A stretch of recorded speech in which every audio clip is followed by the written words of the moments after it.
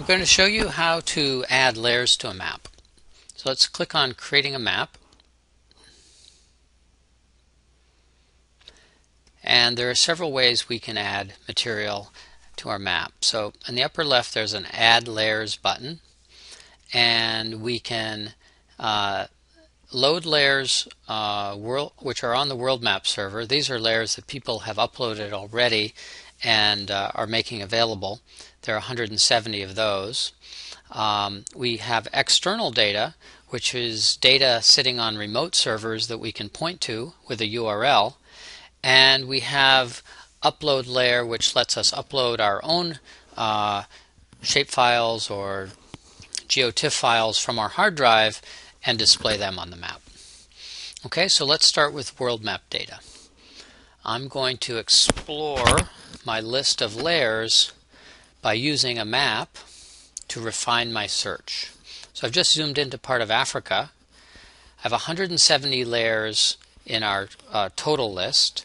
Now I'm going to refine it. So I'm just bringing in layers which overlap this view, this part of the world. So now I have 19. I'm going to further refine my search by typing in the keyword Africa.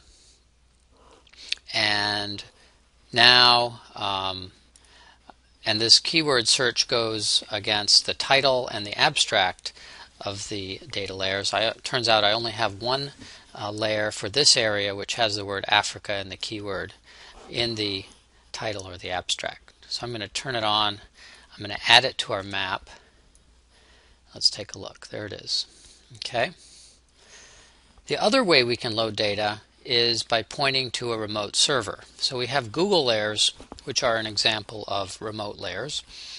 We can also, if we have a URL, point to a remote server. This URL happens to be provided by the World Health Organization.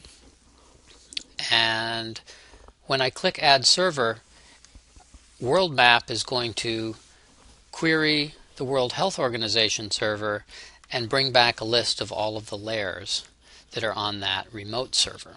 So now we're looking at a list of layers which are on the World Health Organization server.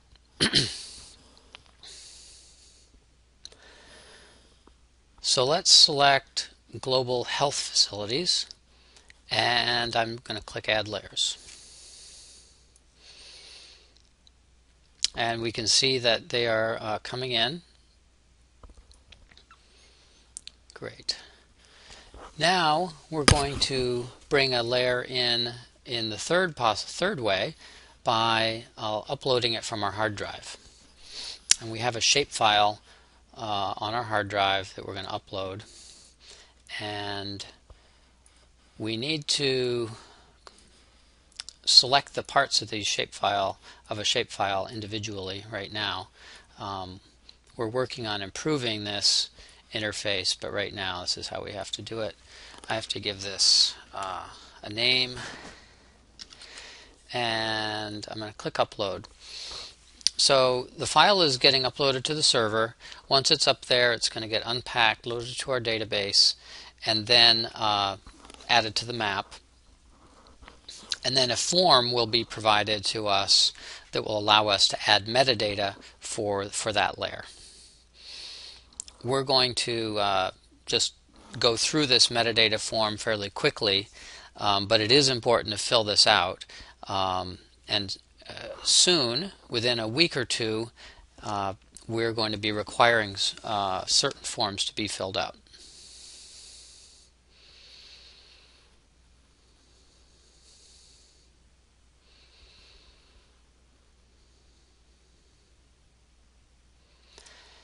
At the bottom of the form is a list of the database fields in the file that we just uploaded, and we can choose whether these fields are going to be searchable from the interface. Down in the lower left, we have a form that allows us to search any data layer in the system. So I'm now going to click Update.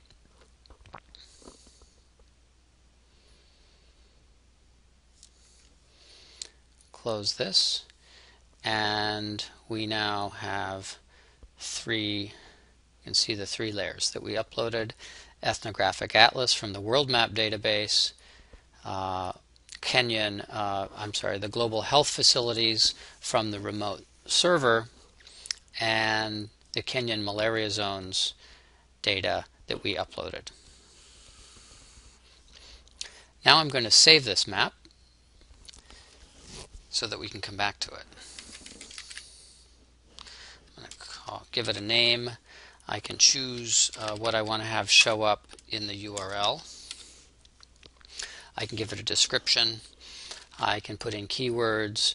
I can choose the splash page that shows up when the application opens, and then I click Save, and now I can come back to this map. The URL here in my browser is a URL that I can come back to. I can email this to people. They'll be able to come in and see the same map.